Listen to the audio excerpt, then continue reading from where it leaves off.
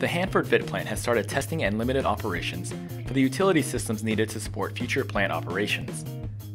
This work, known as the startup and testing phase, has begun on the plant's extensive array of process support infrastructure called the balance of facilities. To prepare the 65-acre site for eventual operations as soon as 2022, a concurrent construction, startup, and commissioning approach is being conducted for the Vit Plant's process support infrastructure. These support services are housed in 20 support buildings containing a total of 56 systems, including an electrical power distribution system, backup power, water purification, compressed air, steam, communication and control, and fire water systems. As systems and subsystems are completed, there is a rigorous construction to startup turnover that takes place over several weeks where walkdowns, physical inspections, and documentation happen. This tracks which systems are complete, energized, pressurized, and going through the startup and testing mode, while construction continues in other areas of the plant.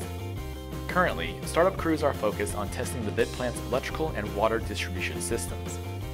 Of the systems transitioned to the startup phase, crews have successfully completed testing and demonstrated functionality for about a dozen systems, which have been transferred to the next commissioning phase.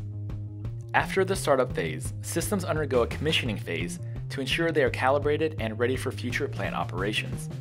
All Vit Plant facilities, including the low activity waste facility and the Analytical Laboratory, will undergo the startup and commissioning process currently underway in the less complicated BOF systems. The startup phase is the next step as the Vit Plant progresses to treat Hanford's low activity tank waste. Through DOE's direct feed low activity waste approach, the Vit Plant will start treating waste as soon as 2022.